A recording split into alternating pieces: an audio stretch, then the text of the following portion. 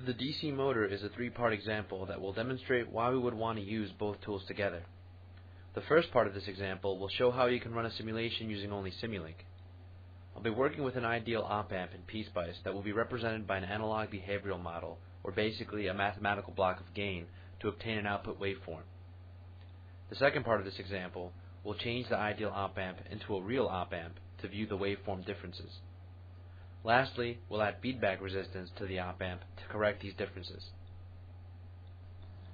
I'll bring up the DC motor circuit from Capture. The project manager shows the controls that we'll be using. As you can see, it's an ideal block of gain similar to what you would find in a Simulink block. Next, I'll go to SLPS examples in MATLAB, where I'll select the DC motor block. In the DC motor window, you see a picture of the Capture design that represents an underlying model here, which contains a SLPS block. Double-clicking the SLPS block brings up the SLPS settings window, which shows the links to our DC motor project, and here we can select our ideal model. With everything in order, I'll click OK and run the simulation.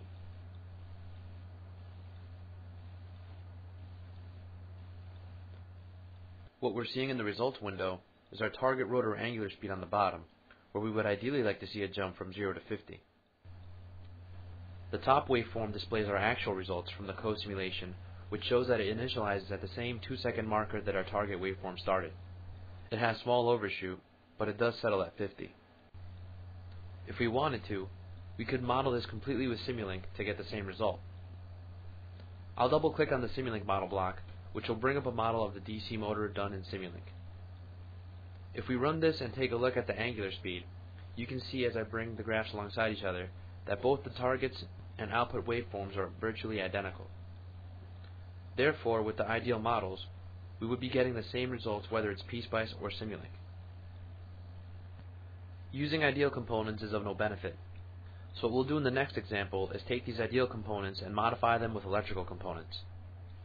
I'll return to Capture where I have my next controller, which is an actual op-amp device model. I'll go back to the DC motor circuit and double-click on the Capture design to bring up the SLPS block. Now I'll link the SLPS settings with my device circuit labeled device.cir and hit OK. Then I'll run the simulation.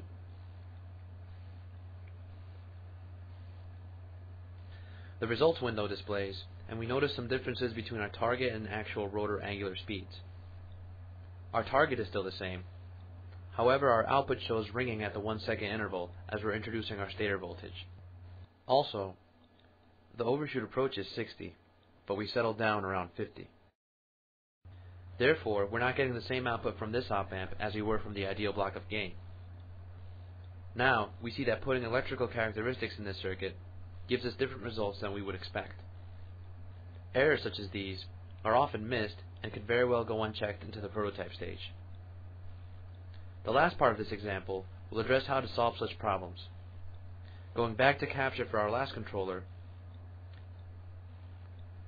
we see the same circuit, only it has a 10 mega ohm resistance across the top to eliminate the ringing in the output and deliver some feedback.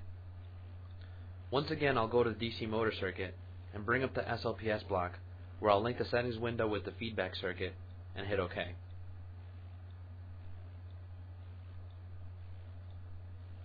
Now that that's done, I'll rerun the circuit again to see how the results differ.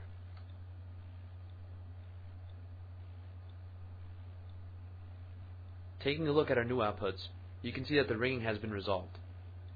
Our overshoot and output value remain the same, but with more adjustments can also be fixed. Overall, we saw why you would want to use both tools together. Simulink can only take you so far, but once you start using electrical models to simulate with your system, you're going to want to use PSpice for the best results and solutions at the start of the design process.